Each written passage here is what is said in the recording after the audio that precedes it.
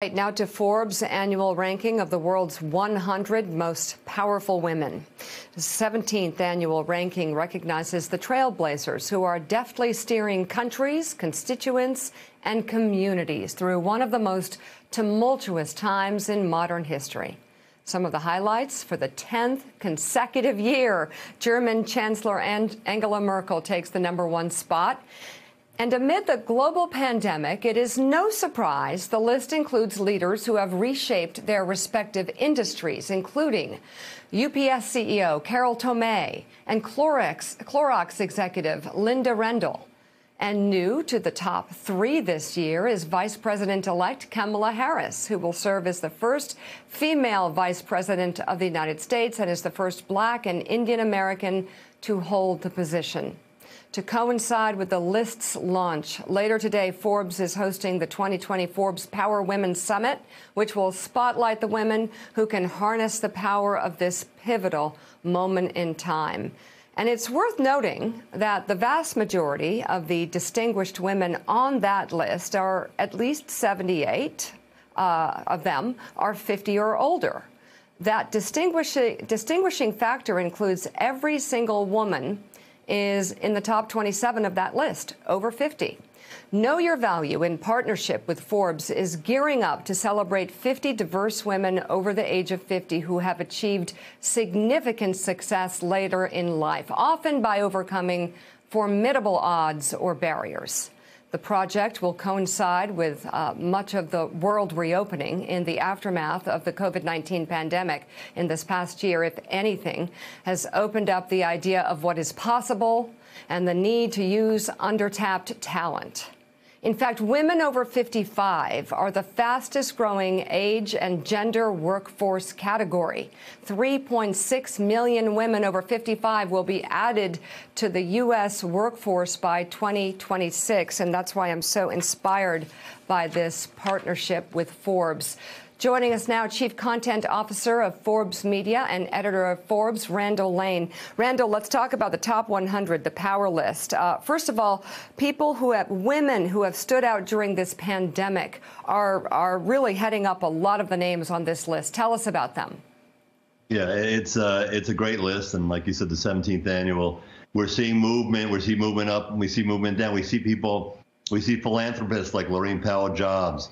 We see people, change makers like Stacey Abrams. I mean, you hit the nail on the head. This is a moment of change. And so we see Kamala Harris up. We see Nancy Pelosi, who's seemingly terminating herself, moving down. But we're seeing change agents who are making the list very vibrant. And we have Angela Merkel on top again, and deservedly so. But throughout the list, you're seeing, and like you said, the top 20, top 27 all over 50. So it's women with experience, women who've seen the world, who are making a real change.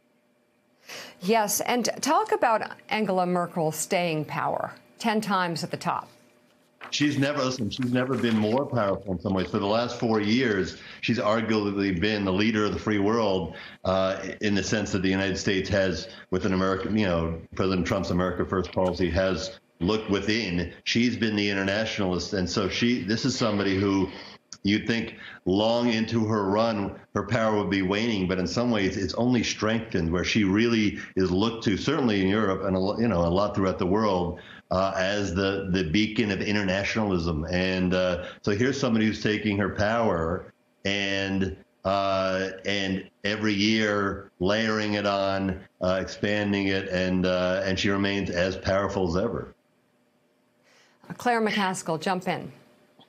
First, I just think it's terrific, as somebody who is clearly north of 50, that you are recognizing that age equals power when it comes to women, and I'm tickled pink about that.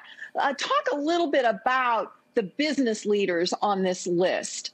This is a new thing in America, that you're really seeing women move into boardrooms in a powerful way, changing the makeup of corporate boards to have more women on those boards. Talk about the business presence and the power of that on this particular list.